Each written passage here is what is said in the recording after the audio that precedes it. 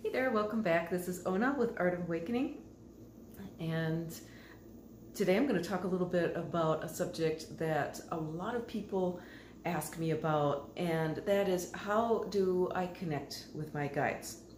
And there are three main categories of ways that you can connect with your guides. I'm going to go into that in a little bit. First, I'm going to talk a little bit about that whole concept of connecting with your guides. So if you're not familiar with me, you can kind of think of me as a GPS to your genius zone. I work with people who are feeling spiritually or creatively confused or blocked, to help you to reconnect with your own GPS, your own inner GPS. It's really not about me being a GPS. I'm really showing you the lay of the land, but it's really about finding your own GPS, your own inner guidance that helps you to find your path, your own truth, so that you can make the impact in the world that you want to make, if you want to do that, or simply just live the life that is very fulfilling to you. Okay, so that said, let's talk about connecting with your guides. And I guess the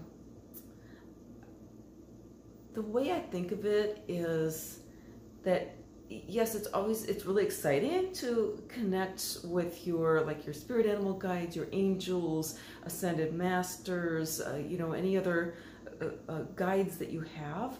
But I think sometimes it's like sometimes it's really easy to get really fixated on connecting with the guides, and where sometimes I think what we really need to be keeping in mind is that really it's about the guidance, okay? And that ultimately comes from Source, and of course through your higher self, which is your direct connection with Source. Okay, so really we're looking at aligning with the higher self and operating more and more from the higher self rather than the lower ego. Of course, the ego does play an important role, but the more we can bring in the higher self, the more we're going to be really, really aligned with Source and walking this path of manifesting your highest reality.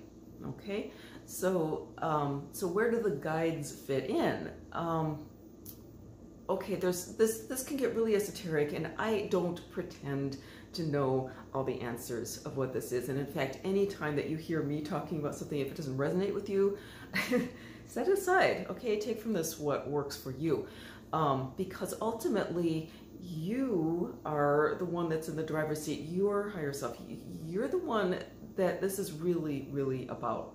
Okay, and so keep that in mind when working with any guides, whether it's flesh and blood guides such as myself, or any spiritual guides, and that includes the big powerful ones like Archangel Michael. Okay, it's still, they're here to support you. Okay, they're here to support you in stepping into your zone of genius. Okay, your zone of genius is your dharma. That is how you were really meant to operate.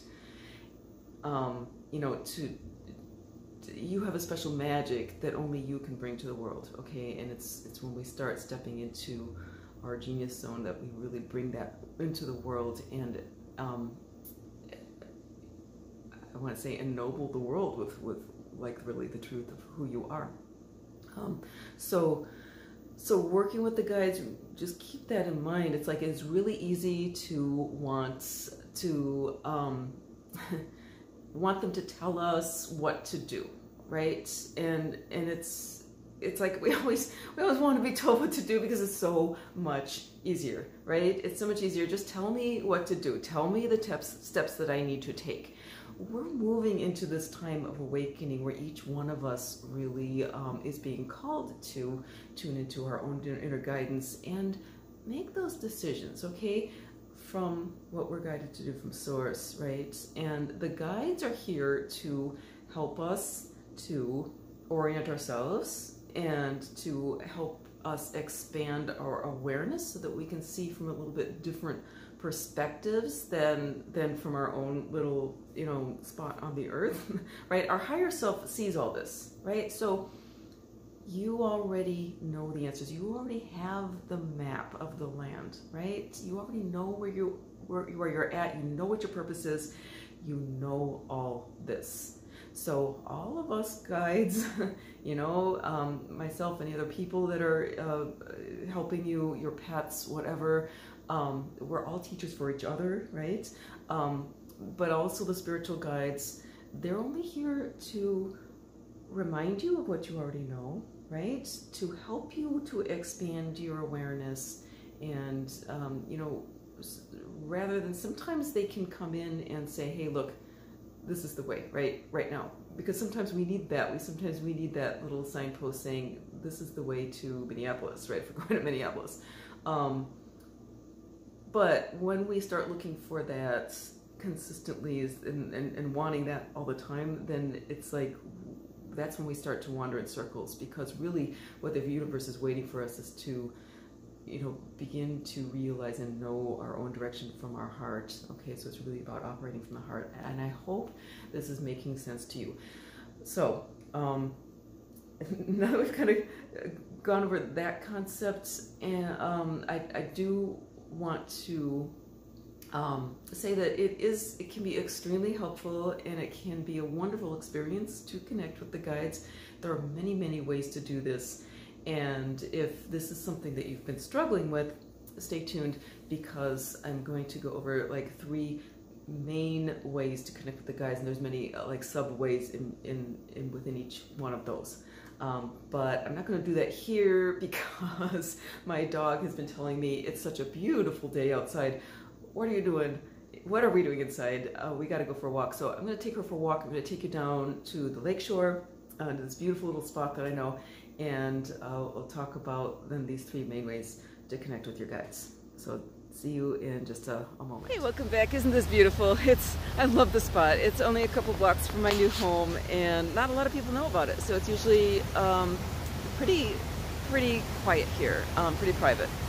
Okay, so the first way to connect with your guides is what I call just invoking them, calling them in, okay? And this is simply just being aware of them and bringing them into your presence. And this, you can do this in a number of ways. Simply speaking their name or thinking their name will do it. It can be looking at a picture that is a symbol of them or a picture of the guide. It could be through singing a mantra devoted, or saying a prayer that's devoted to them. Any of these ways will actually bring that energy of the guide to you. You know, maybe if it's an animal, like, you know, wearing a symbol of that animal, something like that. All this stuff, it actually does bring the energy of that, whatever guide it is, around you. If you want to go further with this, you can, first of all, ask. Like, if you're really looking for that communication with the guides, if you want them to start actually communicating with you, first of all, realize that they're going to communicate with different people in different ways, okay? So, and a lot of that has to do with, you know, what is your genius zone? What is your purpose? You know, some people like, I am a communicator. That's who I am. So that's part of my genius, is to be a communicator. And so I tend to find it a little easier to, you know, bring in that communication. But remember that, like, think of the different ways that you communicate with other people. Like, you communicate with your dog non-verbally, right? Usually, well, you speak to them too, but there's a lot of ways that you communicate with them that you certainly wouldn't communicate with, you know, with your boss, right? Your dog and your boss, 2 different things. Like a toddler you'd speak to in a different way, and the guides will speak to different people in different ways too. Some of those ways are going to be very nonverbal, and some of them will be very subtle. Like, for instance, if you go up to somebody and simply lay your hand on their shoulder, that you can communicate reams of information doing just a simple gesture like that, but it can be easily easily overlooked, right? You know, somebody else might not even notice that you're doing that. So part of it is just like, you know, you may not see them, you may not actually hear them, but be open, okay? So that comes down to, next thing is actually just to ask if you want more communication, to request it, because sometimes it's like they aren't necessarily going to come forward with more communication unless you ask for it. And then the third is to really be open to the signs. And I was about to say watch for the signs, you know, because like watch for how they're going to communicate, but really I think the word watch, we tend to want to focus and actually actively look for things. It's really more of a passively sharpening your awareness, like you're starting to really pay attention to everything around you, okay? Pay more attention to what's going on around everything around you. And as you do this, as you start opening your eyes and opening your ears and listening for things, you know, just in general opening your awareness to what's going on, you're going to find that things come into your awareness much more easily. And it's most likely, almost always, it's going to be when you are least expecting it, when you're not actually expecting it, that you're going to get these signs in. And again, they can be emotions, they can be maybe words that come into your head, maybe it's overhearing a conversation, right? Or it could be seeing something, it could be actually direct communication, but sometimes it's just signs, symbols, okay? Universe speaks a lot in symbols, so learning to be aware of what is a symbol, things that jump out at you, those are things to pay attention to. Okay, so I'm going to move over to the lakeshore for the next segment of here. We'll look at the second way in just a bit. Okay, so here we are at the shore of Lake Superior. And let's talk about this second major way, kind of main category of ways to connect with your guides. And that is simply to use your active imagination. Okay, so a lot of times when people are first learning to tune in to spirits, they'll be like, oh, I'm just making this up. Well, yes and no. I mean, because that's how spirit communicates with us a lot of times, is through the imagination. Okay, so there's a difference between deciding, oh, we're going to do this, you know, this is what's happening, which is your ego mind speaking, and opening up to receive, you know, just imaginative insights. Okay, so we're going to use the active imagination. So if there's a particular guide you want to connect with, maybe kind of imagine that, well, the first, most simplest way is to simply imagine that guide. Okay, imagine them, imagine feeling their energy around you. Okay, and that can, in and of itself, can be very powerful.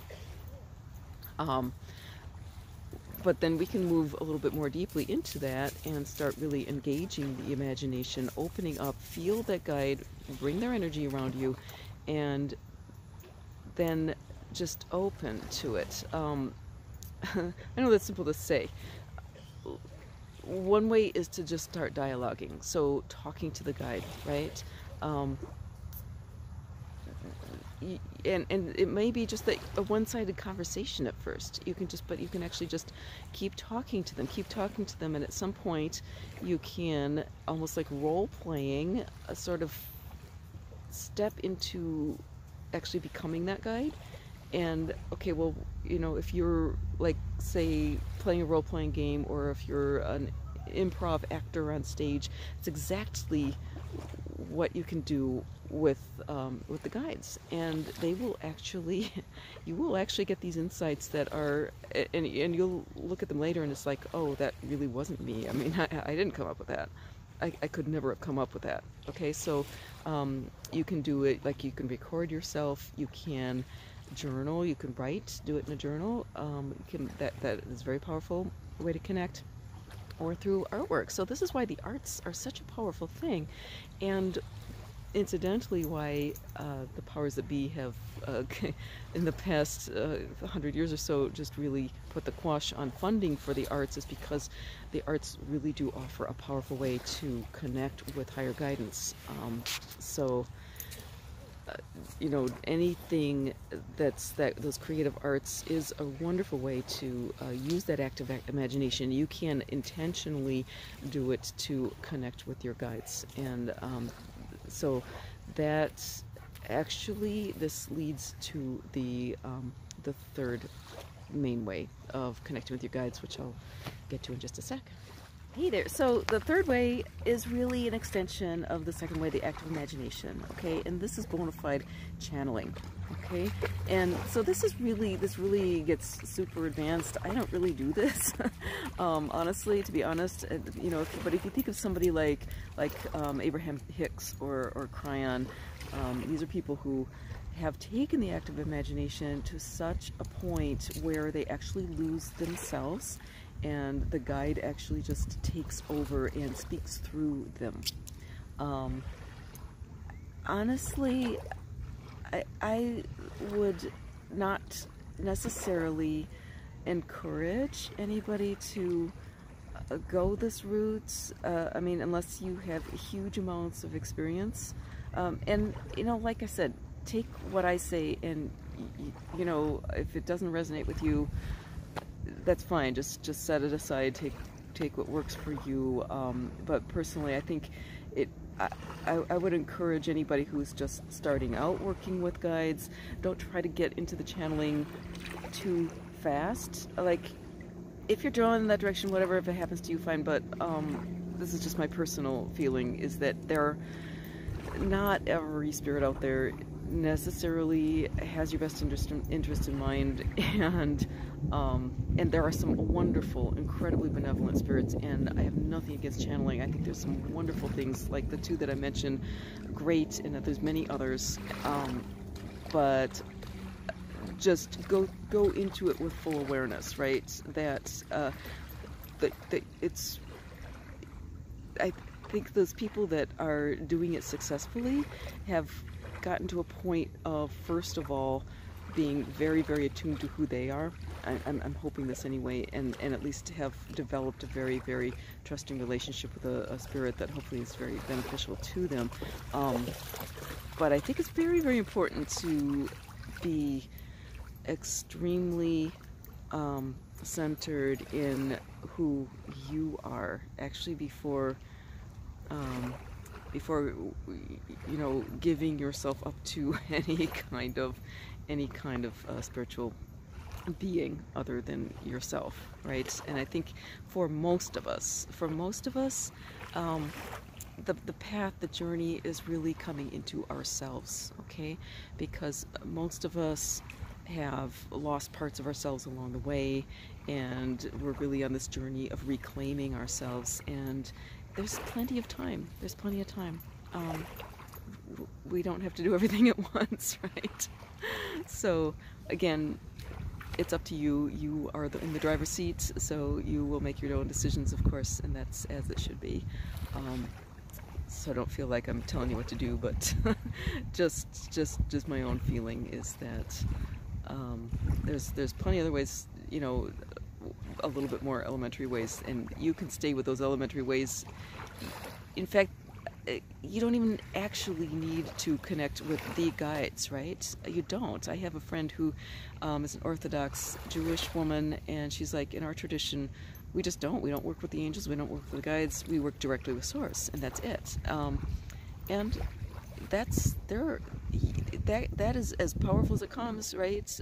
You don't have to connect with the guides. Not everybody is meant to have all these big long conversations with spiritual guides, you know. So feel into it. Is this something that I really need to do, or you know, is it enough to simply get more and more attuned to my own higher guidance? So either way, it's all good, right? Okay, so I hope this has helped, and in just a moment we'll go back to the studio. I'll pull a card for the coming week, and I'll show you the painting of Kuan Yin, which I just finished. Alright, so catch you in just a bit. Okay, welcome back to the studio. If you've enjoyed this, if you haven't yet subscribed, I'd love it if you'd hit that subscribe button, hit the bell if you want to be notified of future videos. I'm going to be pulling a card here in just a sec, just shuffling. I'm going to be uploading a video every Sunday, and I always love to hear your comments. So anything that you have to add, all of you have wisdom to tap into, and when you share that, other people benefit. Okay, so let's pull an animal card for the coming week. And what I got is bear. Okay, so first words that are coming in my head is hunker down. Okay, this time of year in the Northern Hemisphere where I'm at, bears are, they're foraging, they're getting fat, you know, they're kind of taking care of themselves, and they're probably, like, we've had a pretty warm fall. It's still pretty warm out there, but pretty soon those winds are going to start blowing. The winter is, the snow is going to start falling. So they're probably kind of looking for a place to hunker down. This is a wonderful time of year to sit, be still, hibernate. So just kind of maybe think ahead in terms of the winter season. It's going to be it's always hectic, right? It's not really meant to be hectic. So see if you can do a little bit of advanced planning this week in terms of carving out a little time for yourself throughout the winter season to come into that stillness. And that is ultimately where the most powerful way, I think, to connect with your higher self is sometimes just to really come into stillness. You know, whether that is deep meditation, clearing your mind, clearing your space. Sometimes the stillness is just about simplifying everything in your life. And when we clear things out, it will often leave room for that guidance to come in. Right, so, oh yes, I promised you I would show you this painting of Kuan Yin last time I had just started it. Here she is, and I think what I will do is, the consensus was that it was Kuan Yin, because I had actually tuned into Mother Mary, and this is what came out, and last week it was kind of half done, and I was feeling like it was a nature fairy, and there is, to me, still sort of that nature fairy-ish feel to it, but subscribers and viewers were pretty unanimous. That's Kuan Yin. So, like, as I started painting it more and finishing it, I was like, oh yeah, definitely, I'll go with that consensus there. So, Kuan Yin, and I will actually shoot a better picture of this and post it as a post so you can see it if you want. All right, so with that, thank you so much for watching, and we'll catch you again next week.